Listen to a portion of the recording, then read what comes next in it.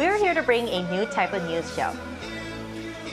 New insights, new styles, and new topics every day.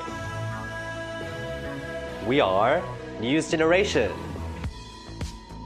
Bring news just for you. It's Tuesday, August 6th here in Seoul. I'm Song Yujin, and you're watching News Generation. Today, we're joined by Cho Hyun-woo. Happy Tuesday! Happy Tuesday and long time no see! Long time no see. Thank you for having me. And Fabio Gonzalez. Yes, lovely to be here. Lovely to have you back. Now, both are here to speak on behalf of those in their 20s and 30s. Now, as usual, we're going to start with our news feed, which covers different hashtags and news items that have been trending online. As more people in Korea head to the beach at this time of year, there is a growing concern among visitors, and that's jellyfish. The most commonly spotted species, Nomura's jellyfish, can sting multiple people at once due to its numerous tentacles. Stings from this highly toxic jellyfish can cause red polka dots and whip-shaped scars on the skin. According to the National Institute of Fishery Science, the number of Nomura's jellyfish in the waters around Jeju and the south coast has surged dramatically from just 0.3 per hectare last year to 108 per hectare this year.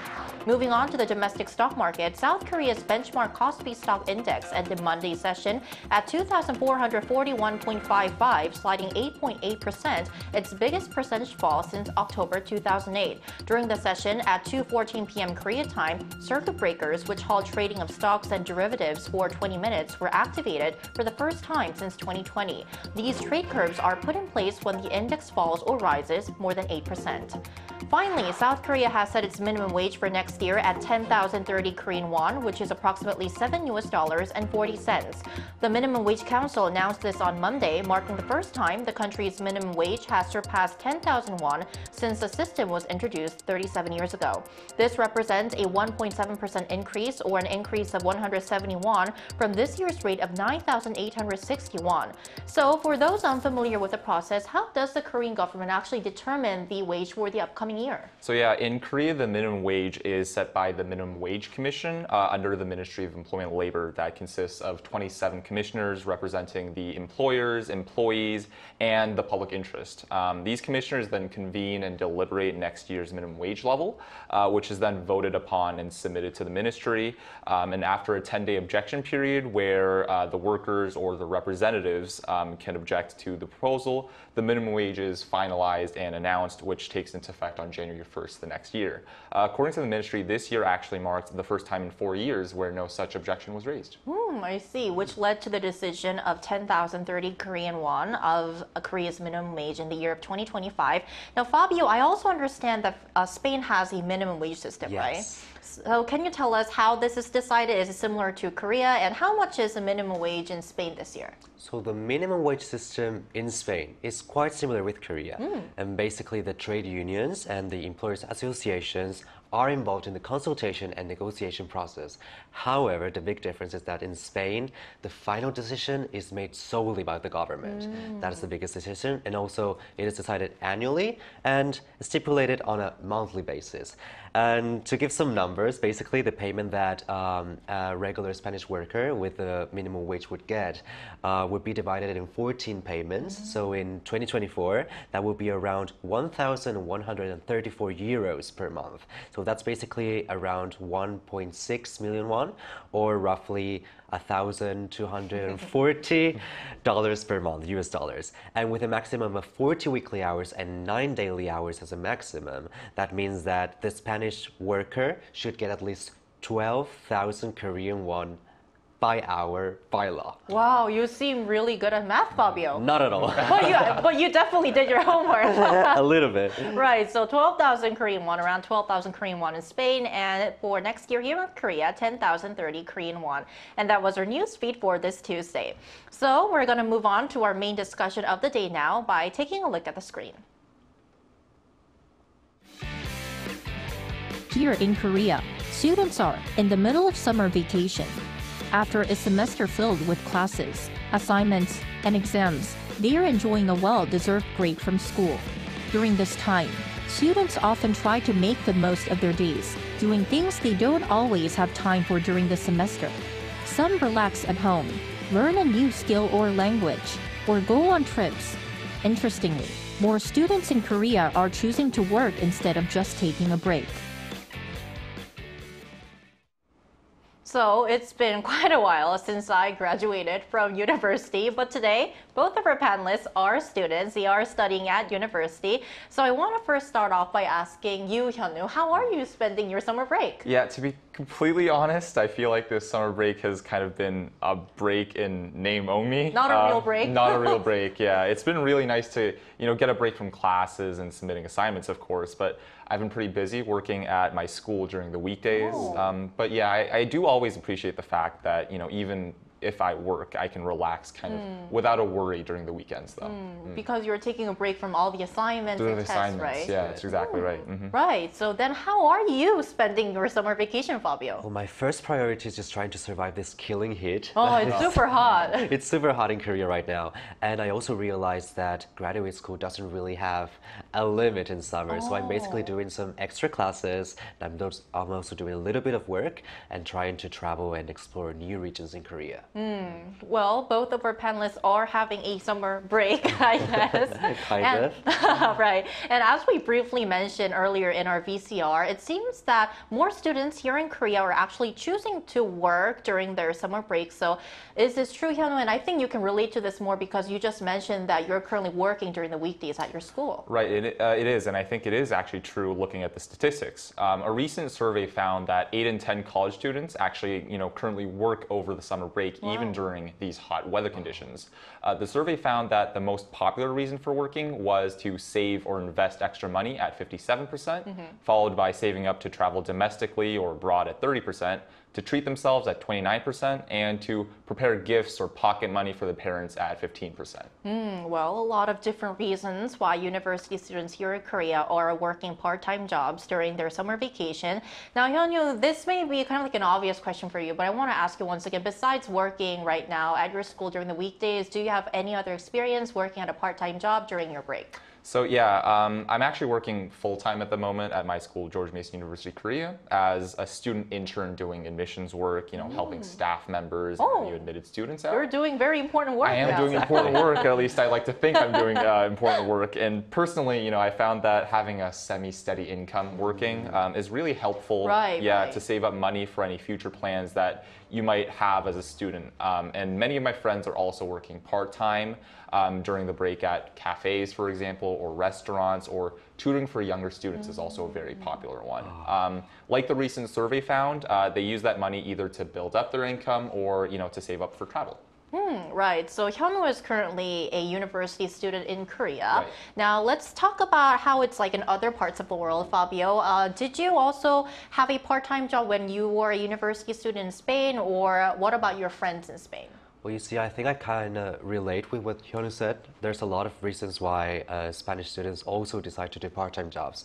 And according to a study made by the Autonomous University of Barcelona, 2 out of 3 college students in Spain try to find balance between the part-time job and also their studies. So that means that even if it's like vacations or if it's like during the semester, a lot of people try to balance both lifestyles. In my case, I was very lucky because my parents did finance all of my student fees and all of my life as a student, basically. But then at the end of my undergraduate years, I did start working a little bit. And now that I've come to Korea, I am fully independent economically. And that means that, having a part-time job is definitely helpful to cover most of the expenses. Right, definitely. And so it seems that it's kind of like a fact that more young people, not only here in Korea, but around the world, are having a part-time job during their summer vacation. So let's now talk about what kind of types of part-time jobs are popular among the younger generation, starting from here in Korea. And is there a difference from the past? Yeah, I think there have been, quite a few noticeable changes compared to the past. An article published in 2014 by Financial News found that college students back then prioritized gaining valuable career-related experience or doing fun and unique jobs when looking for part-time work. These days, surveys have shown that the most popular places to work for students are places like cafes, government offices, or movie theaters. I think that shifting, I think that reflects the shifting needs and wants of students and people that look for places with appropriate wage levels, but also relatively stable or comfortable working conditions. And good air conditioning. Good air especially conditioning. during this scorching weather. weather.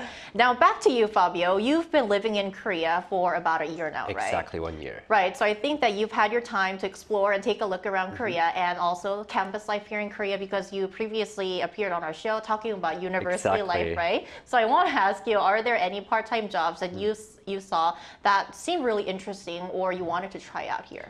Well, I feel like there's a lot of part-time jobs that are not that conventional in Spain. For example, the one that I'm doing right now is basically being like a promotional image. It's not really a model, but it's basically like portraying a character, and I'm being the textbook character of the language school from my university, which is Southern University, and it's definitely a very fun job. And I've also realized that a lot of Korean students do a kind of part-time job that is called Tokyo, which is basically being the professor's assistant. So there's a lot of different jobs that I didn't really see in my home country. And in my case, well, I would definitely want to explore more ideas and different kinds of jobs, but I would say that my preference right now is just graduating as fast as possible to get a full-time job. Right, I see. So now it's as more university students are taking up part-time jobs, diverse part-time jobs, as we mentioned in our discussion, there's another issue rising. Some are actually facing unfair treatment from their employers. So have you also heard about this, Hyunwoo? Yeah, I unfortunately have, and it is a bit of an issue in Korea. A study published by the Korean Confederation of Trade Unions found that 5 in 10 youth, which is a pretty big proportion, had experienced some sort of unfair treatment while working part-time, such as minimum wage violations or unwritten employment contracts. So while the current minimum wage in Korea is 9,861, some receive less than that or don't receive the paid holiday hours that's mandated by law. Right. So these issues definitely need to be addressed and tackled by the government and relevant organizations. Now, once again, we're talking about how more university students are working part-time during their summer breaks. And we also asked our viewers about what types of part-time jobs are popular among the younger generation in their countries and what would they like to try if they had a chance to work in Korea. And here is what 3 of them had to say. If we look at the comments, Benny says some of the most popular part-time jobs in the Philippines are food service crews and ESL tutors that help kids learn English. If I can do a part-time job in Korea, I will be a tour guide speaking in both English and Filipino and a writer for a private company. Slive says in the US, the most popular part-time jobs are definitely fast food and retail. Leon says some popular part-time jobs in Singapore include in the service industry like an F&B, retail or hospitality, or tutoring and doing food delivery services. For part-time jobs I want to try in South Korea, I'm not sure if there is a demand for it, but I feel like teaching Chinese to South Koreans. Right, so we took a look at what kind of part-time jobs are trending in other parts of the world. And now to explore more whether this trend of university students working part-time is happening elsewhere, we're now going to invite a Japanese Gen Z to our talks right after this break.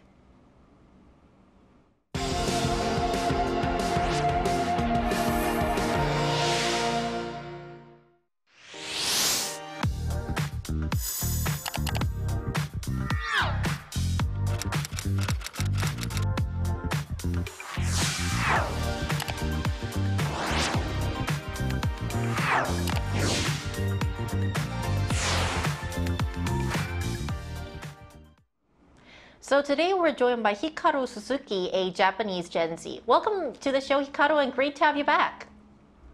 Hi. Thank you for having me today. Good morning. So Hikaru, our first question for you today is, do a lot of university students in Japan take up part-time jobs during their summer vacation, just like here in Korea? Yeah, I would say yes, because especially for the hotels at resort area, they want a lot of stuffs for having match with the demand. So they just stay at the hotel and working all the time, all the day. And that's the popular like summer break part-time job in Japan. And what kind of jobs would you say are particularly popular among the younger generation in Japan? What factors are important, do you think, when choosing a part-time job? For example, wage, working hours, or the working environment? I would say the most popular part-time job in Japan is cafes or restaurants. same as all over the world, and that's because they can learn a lot of business manners over there and also hospitalities here, and it looks cool simply. But I would say in my case, my factor of choosing part-time job would be working environment, includes the location and people who I work with. And we've heard that a lot of young people in Japan choose part-time jobs over stable or more regular and traditional jobs. Do you think that is true? And if so, why do you think that happens? I would say it's true to some extent because working part-time job is like less responsibility, so they don't have to be pressured all the day, all night, and also they can choose where to work, like what time they work, so it's more flexible. However, in my case and also around me, a lot of people seen working the full-time worker, 9 to 5 worker, is better than being part-time job because in terms of like stability and safeness. Great, very interesting insights. All right, thank you, Hikaru, for your time today. We really appreciate it. Thank you so much. Thank you. Thank you. Bye. Bye. Right, so as we mentioned earlier in our discussion, trying out various activities during summer break can give young students valuable experiences, and working at a part-time job does not only provide extra cash, but more importantly, teaches responsibility, offers real-life experience, and helps develop professional skills that can't be learned in the classroom sometimes. So finally, as students yourselves, do you guys have any tips or advice on those who are watching our show who are looking for a good part-time job during the break? Yeah, I do have a piece of advice that I'd like to give. The piece of advice I have is to make the most out of the network that you have, because it really is a tough job market out there, and especially for those who are working to to work part-time as well. I think if you're a student, visiting your university's Career Development Center or CDC can be really helpful if you're looking to look for jobs that actually build your career. Right, definitely. And one tip from me is I think that it's really important for you to try out various activities, part-time jobs. For example, what Hikaru mentioned, working at a restaurant or cafe. But as you go through your junior and senior year, I think also having or trying out a part-time job that's relevant to your career can also be helpful when you try to find out what suits you and what kind of job or career path you want to have in the future. Now that's from me. What about you, Fabio? I would say whether it's professors, family, friends, letting people know that you want to work and you're available to work is a must. Because I feel like that way people have your interest in mind. Right, they know that and you want a job. So in case there's like an opportunity or something that could, be viable, they are going to tell you and they're going to help you as much as they can. So I think definitely that communication could be helpful for everyone. Right, so communicating, finding out a lot of options, and I guess that's all the advice that we can give for you guys, and hope our discussion and our tips today help you find a good part-time job if you have plans to work during your summer break. And last but not least, we hope you all have a great summer vacation and that the experiences you gain help shape your future. But remember, don't put too much pressure on yourselves. Make sure to enjoy what you're doing, take time to relax, and don't forget to spend time with family and friends. And that's all the time we have for today, but Newsden will be back tomorrow at 9:30 a.m. Korea time, bringing you more topics young people are talking about. Special thanks today to Choi Hyun-wook Thanks for having me. and Fabio Gonzalez. Lovely to be here. Lovely to have you both, and thank you everyone for watching, and we'll see you tomorrow. We are News Generation.